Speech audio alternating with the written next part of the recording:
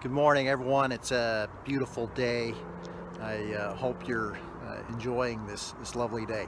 It's early. It's here. I'm here by the side of the road. It's a busy spot at this time of the day.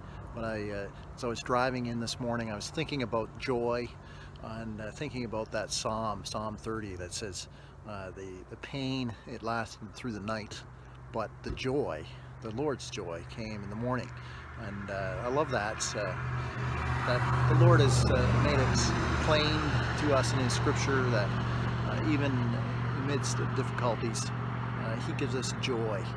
And so this may be a difficult time for you. I'm sure that it is for many of you, that you're finding it difficult. But let's keep in mind that great promise that the joy comes in the morning, that it comes through our Lord Jesus Christ.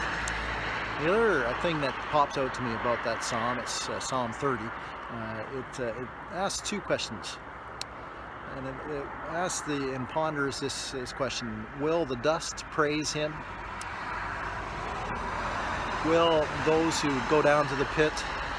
No, and of course the answer to that rhetorical question is no. The dust doesn't need to praise Him, because that's what we're for. That's why we're here. We are here to praise Him. And so in our joy, we can give great praise to God. Well, some of the things that have brought me joy over the last little while, I think of a phone call that I received on Monday. It was from the London Tax Office. Now, don't jump to any conclusions on that.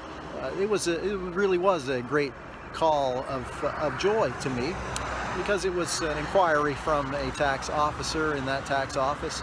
And she was helping me to answer a question that I asked of them. I was so pleased to receive that phone call and deal with a very pleasant person on the other end. So if you're watching from the London Tax Office in London, Ontario, thank you for making my day. Thank you for that moment of joy. I think as well of the opportunity that I had to visit for a few minutes with my granddaughter this past weekend. She is such a giver of joy, and she doesn't even realize it. But I'm thankful for the opportunities of joy that the Lord gives to us. Even in the midst of difficulty and strife, we can be people of joy, because, as the Scripture says, the morning might last for a little while, but the joy comes in the morning. He's turned our mourning into dancing. Well, as you're enjoying your day today, think of this. Another thought from Pastor Mackenzie.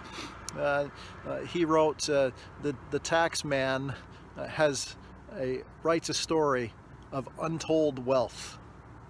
Think about that one for a moment. The other little wit that he shared with us: it's not the IQ that matters, it's the I will. Let's go ahead and be people who celebrate the great joy that we have in our Lord. You have a great day. God bless you.